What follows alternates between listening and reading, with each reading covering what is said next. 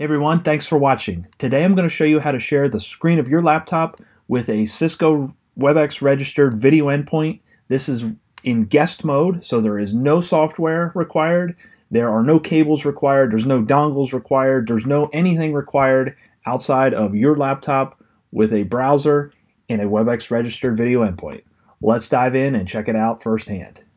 To share your screen as a guest, walk up to the touch interface of the Cisco video system. In most cases, this will be a touch 10. In the case of the Webex board, it will be the touch screen itself.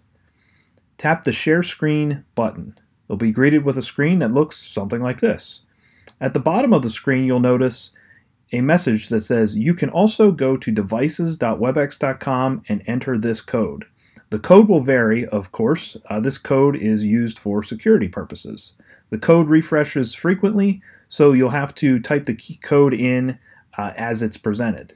Next, open a web browser and go to devices.webex.com.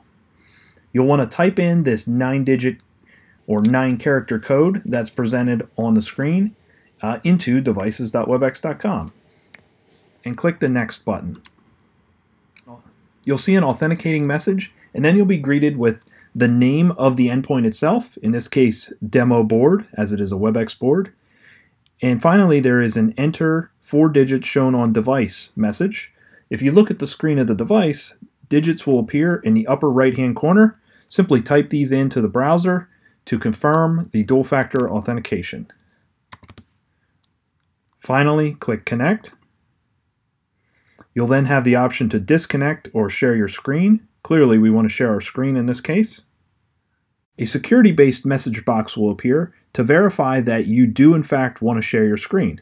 You can choose a specific application or to share your entire screen. A preview will be shown. You can click Allow. And after a few moments, your screen will be shared to the video device. When you're done sharing, simply hit the Stop Sharing button. You'll be prompted to confirm. Click Yes. At this point, you'll still be connected. If you want to completely disconnect from the device, click Disconnect. Hopefully that was a helpful introduction to guest sharing with Cisco video endpoints. If you have questions, comments, tips, or tricks, leave them in the video comment section below. As always, I want to thank you for watching, and I hope to see you again sometime soon.